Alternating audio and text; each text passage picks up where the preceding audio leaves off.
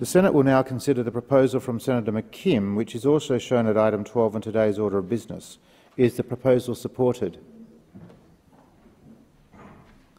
Thank you. I understand that informal arrangements have been made to allocate specific times to each of the speakers in today's debate. With the concurrence of the Senate, I ask the clerks to set the clock accordingly. I call Senator Hanson-Young. Thank you, Mr Acting Deputy President, and I rise today to speak in favour of the motion we have before us. The Australian government has taken a big step to agree, alongside other nations, to halt extinction right around the world, to protect our environment and to look after our oceans. At the end of last year, at the Montreal Biodiversity Framework COP15 meeting, Australia participated in goodwill alongside all the other nations. Australia signed up to these agreements. We had diplomats there, people spent time debating proposals and clauses, line after line after line. The detail, the meticulous detail and effort that was put into these agreements was extraordinary. I'd like to say thank you to all those public servants who put in so much effort. But none of this will mean dot, Mr Acting Deputy President, until we start actually protecting the environment we have back here in Australia. You can't say one thing in Montreal and come home and do another thing here in Australia. If we really genuinely are serious about halting the crisis that faces biodiversity globally and here in Australia, we have to stop destroying our forests, we have to stop destroying our critical habitat, and we have to start protecting those very precious places that makes our country one of the most beautiful places on earth. It is madness, Mr Acting Deputy President, that we live in a country in 2023 that allows the destruction of our ancient native forests. It's not just madness, Mr Acting Deputy President, it's criminal that it is subsidised by the taxes of Australian taxpayers. It is heartbreaking to see these ancient forests destroyed simply because year after year after year, election after election after election, no government has been willing to stand up and say no.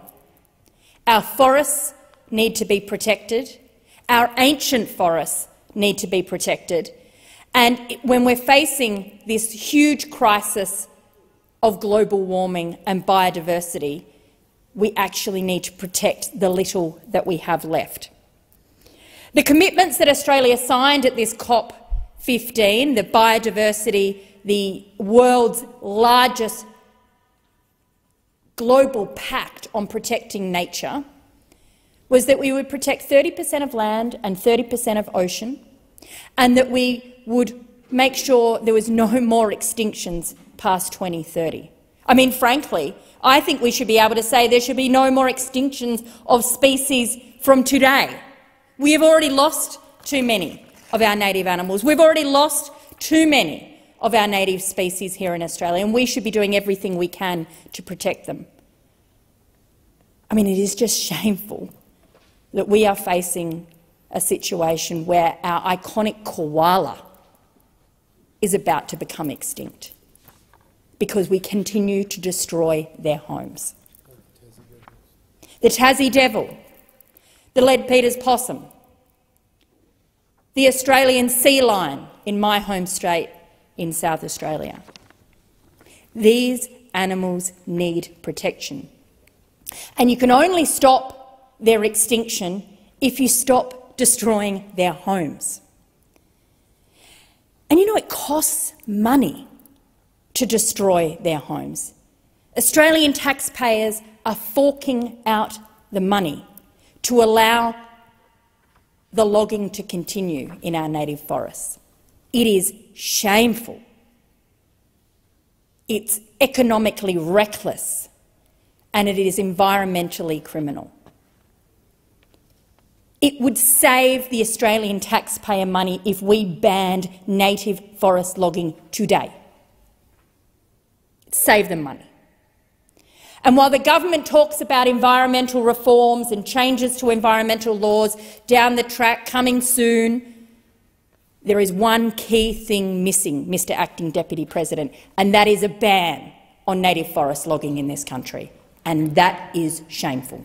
Thank you, Senator Hanson-Young. Can I ask that you move your motion? It's not necessary to make your speech again, but I would like to move the motion, Mr Acting Deputy President, and I look forward to other members in this place supporting it. Thank you very much, Senator Hanson-Young. Senator Rennick, I meant that in good nature.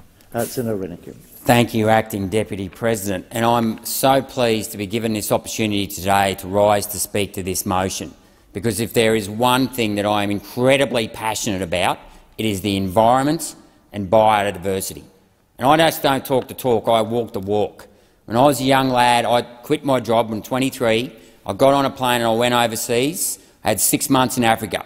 I went to see the gorillas in the mist. I climbed Kilimanjaro. I went to see the Serengeti. Likewise, I spent another 7 years overseas where I got and climbed Mount Blanc, Annapurna, those places, and saw lots of wildlife across the world. So I'm very, very passionate about protecting our biodiversity, especially here in Australia, where we do have a lot of marginal country. And I grew up on a property in Western Queensland where, ironically enough, I have actually seen the mulga wipe out the Mitchell grass, and I know what feral pests do to this country. I know what you can have, brain snap here, you can have too many wild cats, for example, and pigs. And, when I was a young lad, I don't have a gun licence anymore, but we used to go and shoot the pigs because they used to create wallows. The cats, feral cats are a real problem in this country, but I can assure you that it is very difficult to keep control of that if you let the mulga run wild out in Western Queensland. And, there's photos of our property back in the early 50s and 60s where it was all open grassland, and today, because we're not allowed to push, the mulga has taken off. And one of these days they'll drop a match in there and the place will just burn. And if you're worried about protecting koalas and things like that, you don't want bushfires going on out there. It won't take off like the gum trees and eucalypts will, because it's acacia, but fires have happened out there in the past.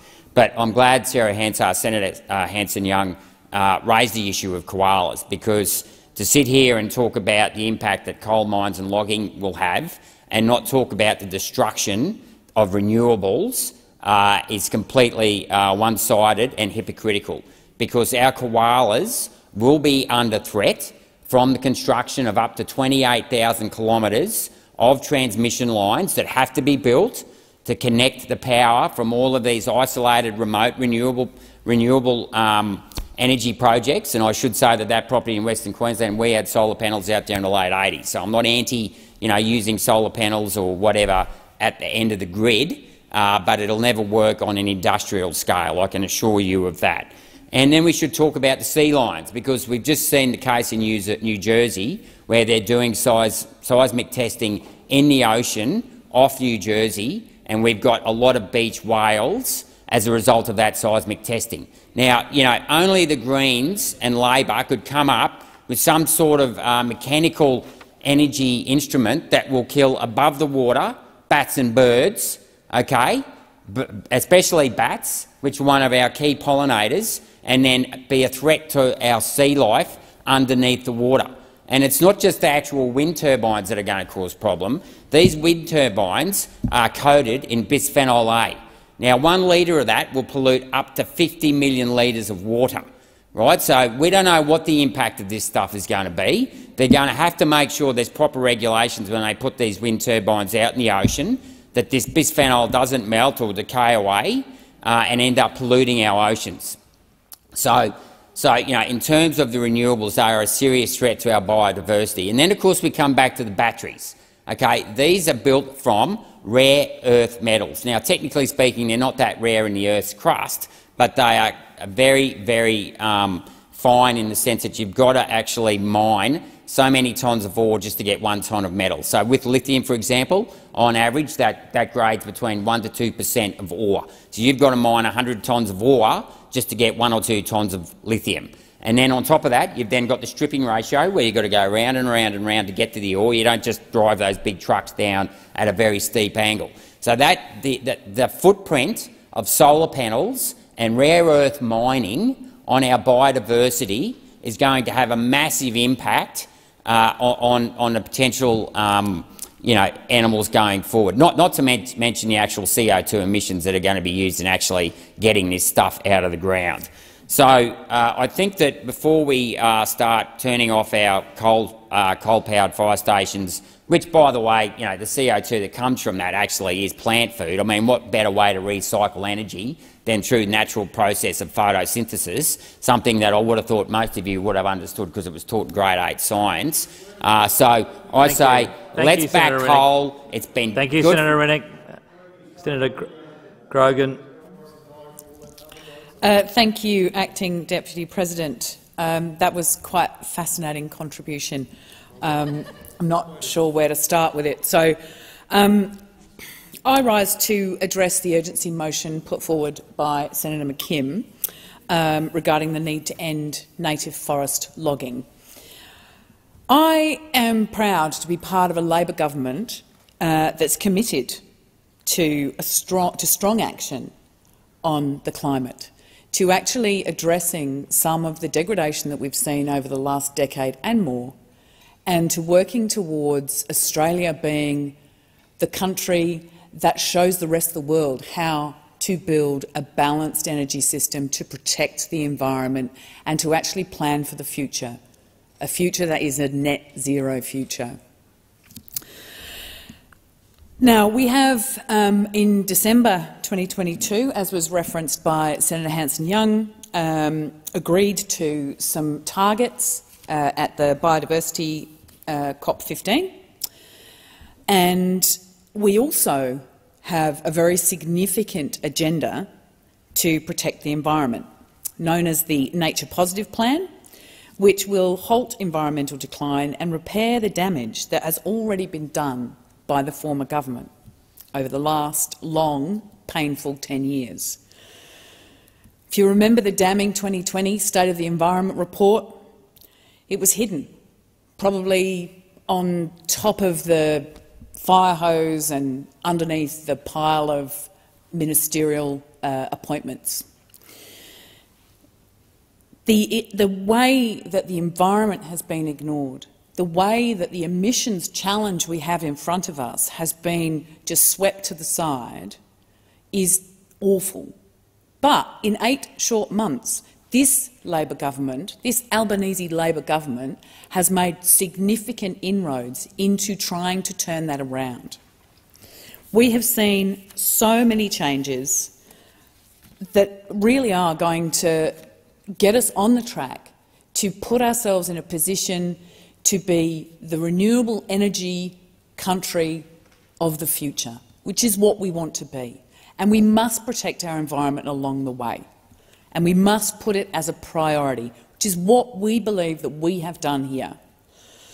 So, after that wasted decade, what we are doing in terms of the environment includes our plan for rewiring the nation so that renewable energy is able to be appropriately dispatched across the grid. We will have cheaper and cleaner power. We are looking at a nature-positive plan to rewrite our national environmental laws, which many of us are well aware have been broken for so long. We have a plan for 0 new extinctions for this continent. We have a new nature repair market. We are legislating to protect the ozone layer, doubling the number of Indigenous ranges, protecting Indigenous cultural heritage in true partnership with First Nations groups, reducing waste, building a more circular economy, campaigning on the world stage to protect our oceans, support biodiversity and fight for a plastic-free ocean.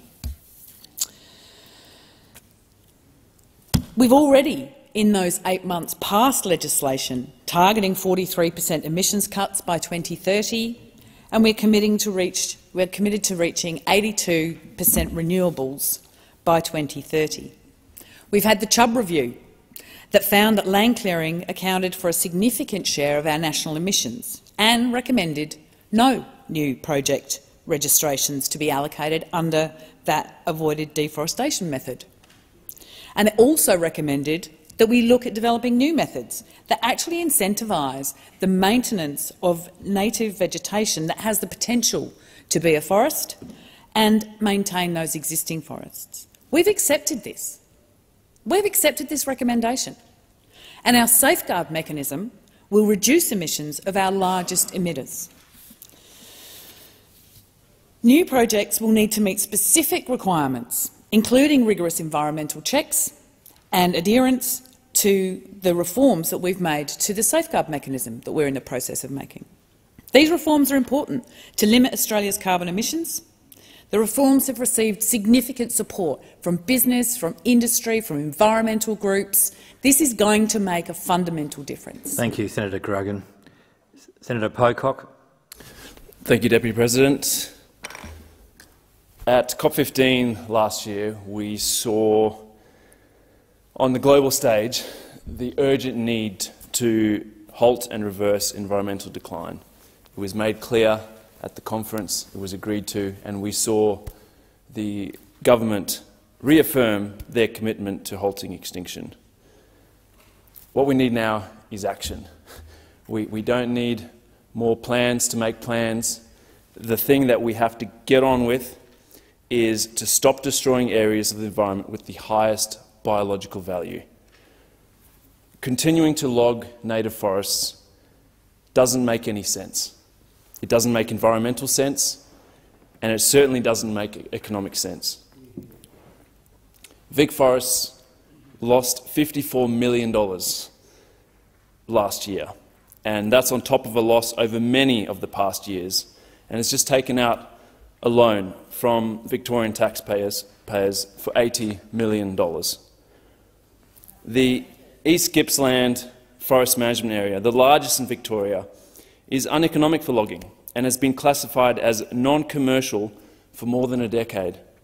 But taxpayers are still subsidising logging in these areas that contain these threatened and endangered species that we're supposedly trying to save.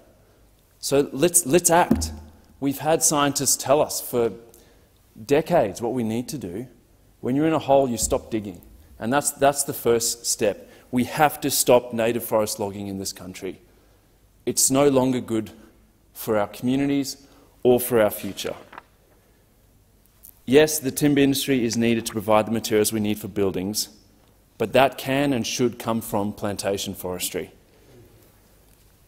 In southeast New South Wales, Frontier Economics analysis shows that the plantation industry is worth 160 times the native forest sector and employs far more people.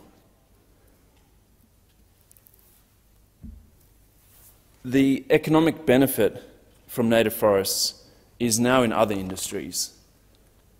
We have to start to move on. We have to have more imagination for these communities that have been logging towns for many years.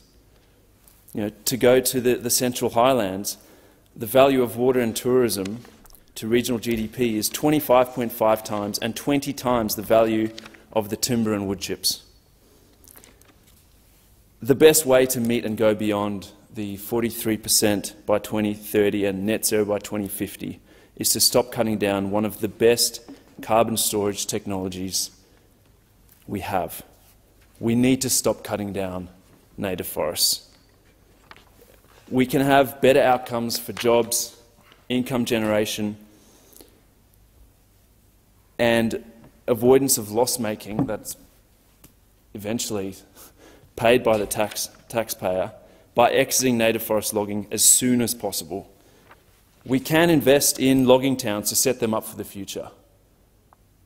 It's possible. It's been done elsewhere. The longer we go down this road, the worse it is for these towns who could potentially be entering into the carbon market, tourism.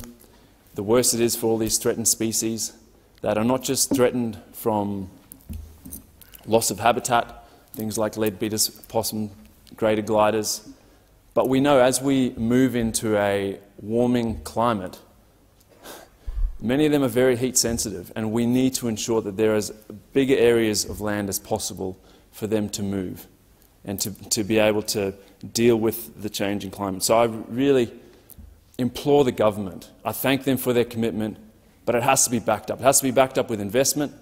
We know that this is going to cost money, but it's worth it. We're investing in nature, we're investing in our future, and we're part of nature.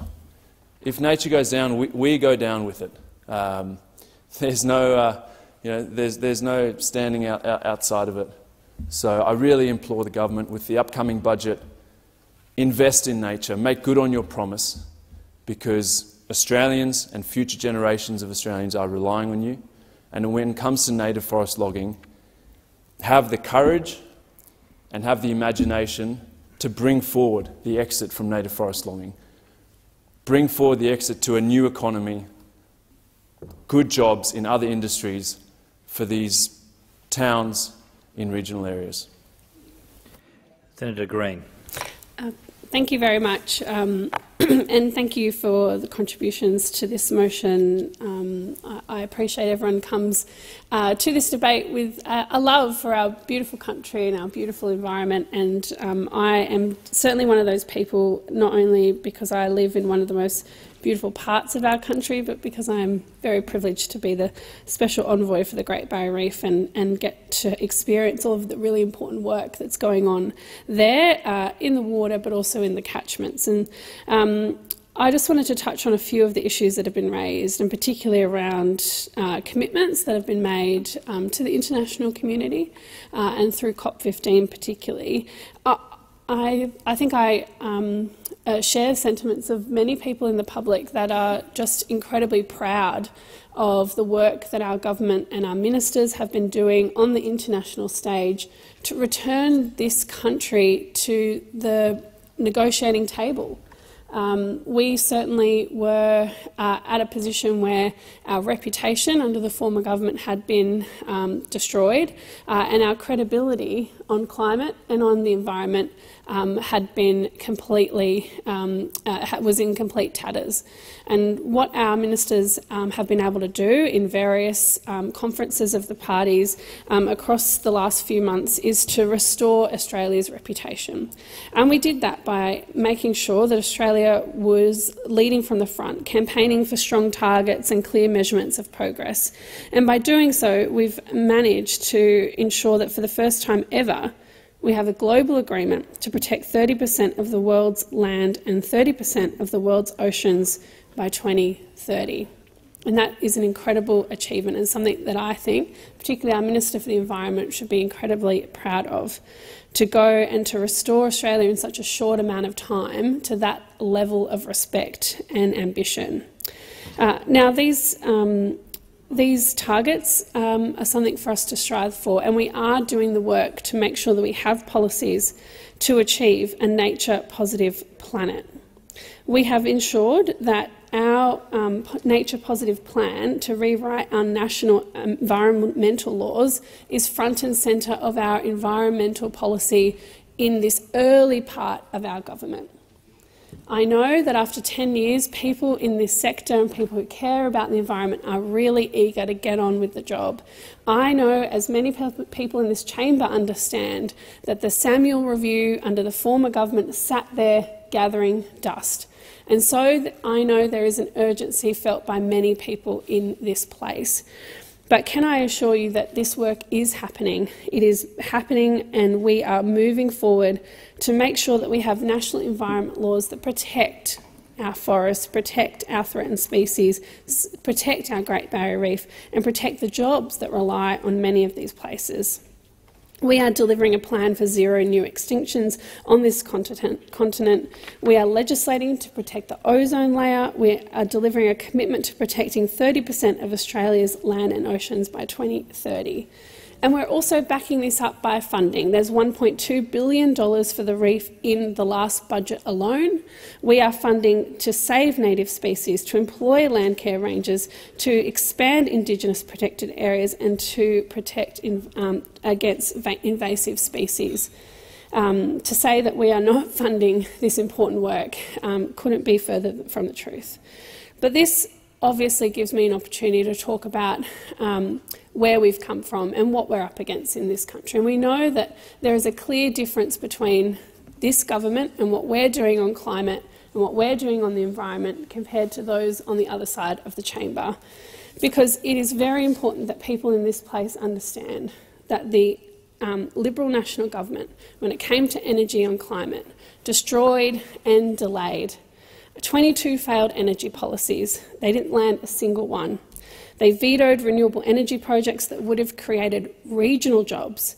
They hid energy prices until after the election. They joked about Pacific Island neighbours going underwater, and they sat on the Samuel Review. And they haven't changed. Now they're in opposition.